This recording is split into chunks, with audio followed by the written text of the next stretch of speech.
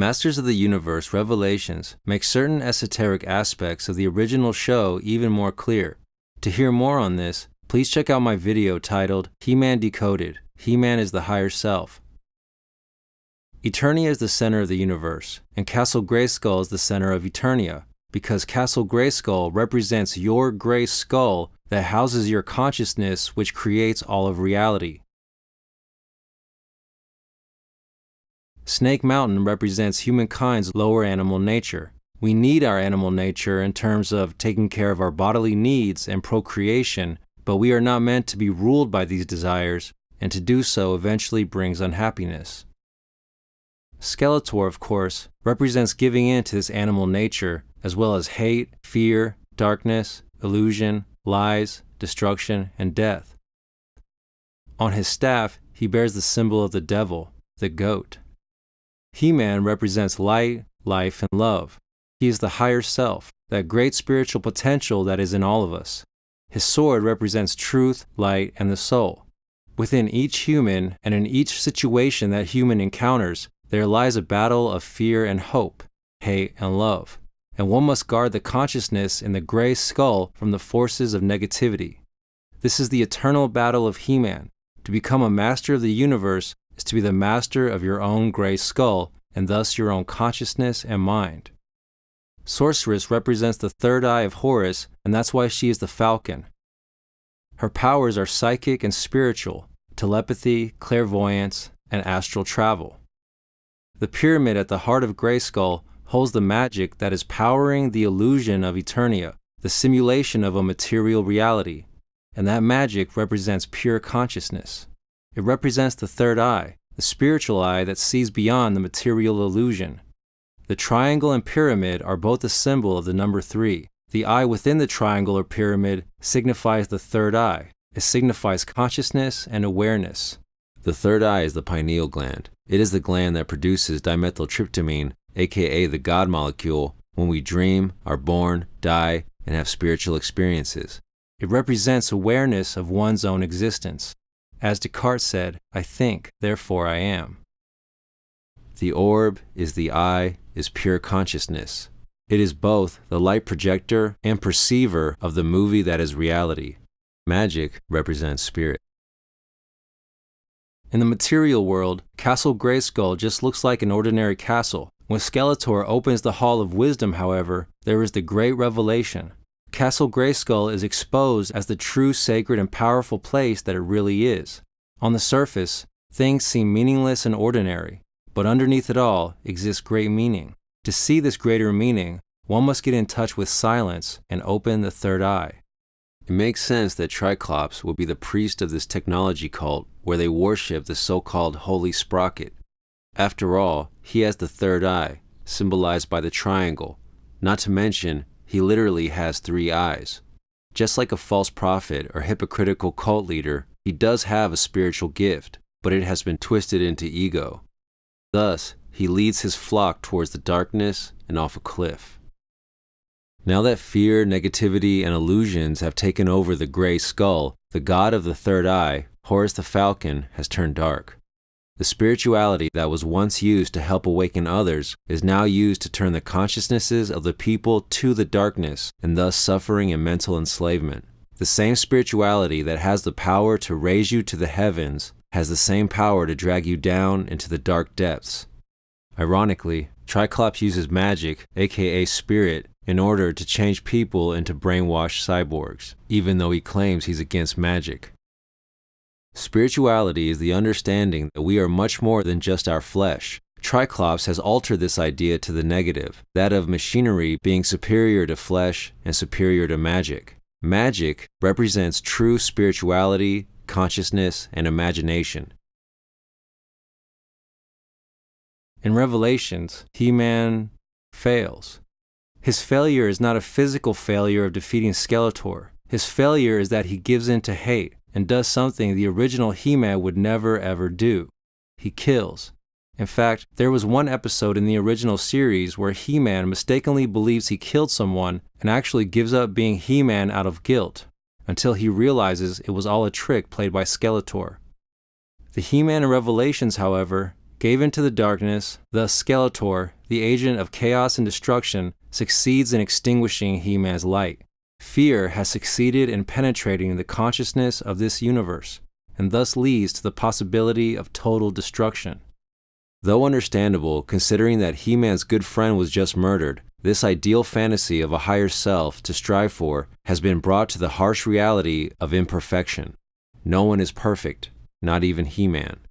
This may be dramatic storytelling, but goes against the original idea of He-Man.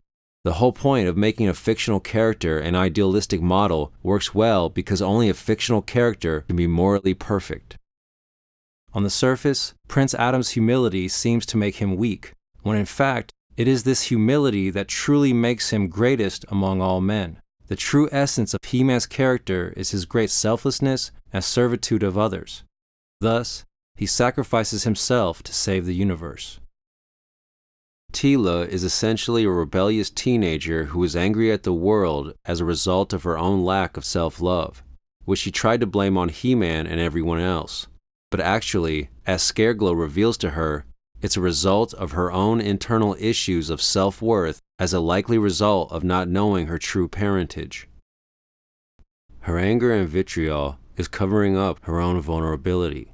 Her thinking is unclear, clouded by her strong emotions. Her haircut is an indication of this rebellious spirit. She is still young though, and perhaps when she matures, she will realize that He-Man kept his secret to protect her and the kingdom. If Skeletor knew He-Man was Prince Adam, he could then hurt those close to him, such as Teela, in order to get to He-Man. The darkness of Subternia represents Teela's inner fear, which she must face in order to find the light within herself, as represented by the sword. Again, the sword represents the soul, truth, and light. It is a metaphor for inner strength and willpower, that inner light that resides in us all. Subternia represents the shadow self of consciousness. As Skeletor symbolizes the darkness, his magic staff is required to open its gates. Once one faces the darkness, though, it dissipates and no longer becomes dark. Light represents love, and the darkness means being unable to see the love. Just because it is dark, it doesn't mean it's empty or that there is no light. There is light, literally. If you look at the electromagnetic spectrum, the light we are able to perceive is only a very small percentage of the light that actually exists. The darkness in each of us is that part of our consciousness that is blind to love and clouded by fear. When Teela goes to Preternia, we meet King Grayskull, who is He-Man's ancestor and the original so-called He-Man to find and wield the Sword of Power. The original He-Man bears a symbol that represents the sun. King Grayskull also wears a representation of the sun. Why? Because they both represent light. He-Man's name is Adam, the same name as the first man of the Bible, the prototypical human male, the original man. And as He-Man's first ancestor and a king, King Grayskull is another prototypical emblem of divine masculinity. Preternia symbolizes heaven. But more than that, it seems to be a realm for those whose great sacrifices have elevated these souls to become gods. The H on He-Man's chest could also be seen to symbolize heroism, and in the heavens of Preternia, there is also the powerful wizard, literally named Hero, who helps forge the Sword of Power. Hero is King Grayskull's son, therefore also He-Man's ancestor, showing that Adam comes from a long line of hero archetypes. He-Man represents the divine masculinity in that he has all the physical power of a human male, but is not overbearing and domineering. He is not ruled by the ego, unlike Skeletor, who conversely represents actual toxic masculinity.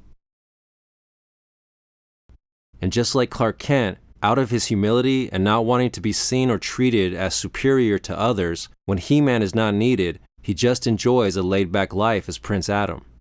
That's why he's able to bear all of the power in the universe without being corrupted by it.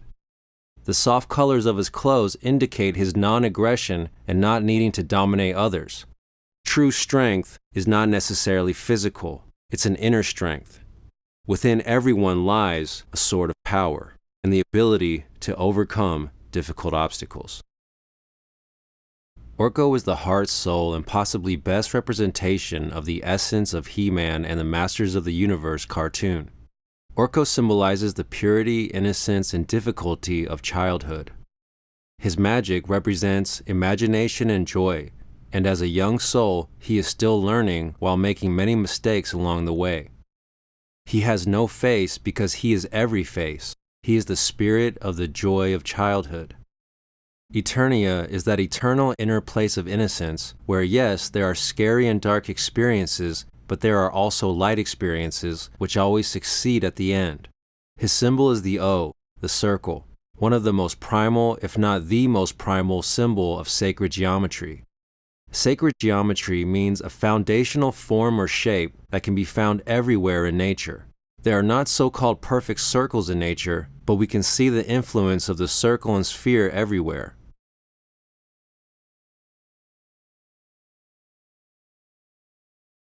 The circle is a symbol of the soul, and Orko is that childlike soul in each of us, searching and yearning for the joy of something pure and innocent. The circle is that secret boarded-off dimension of Eternia, the child's own private inner reality. In a world filled with so much darkness, getting in touch with this innocence is essential. We are all children, and the things that happen to us in childhood affect us for the rest of our lives. Interestingly, in the original cartoon, Orko was voiced by Lou Scheimer, the executive producer who was key in making He-Man appropriate and positive for young children.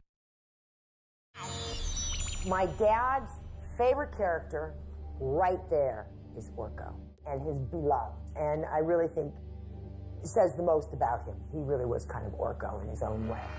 If there's one thing better than being a great magician, it's being alive and having great friends like you. Orko is the soul of the Masters of the Universe.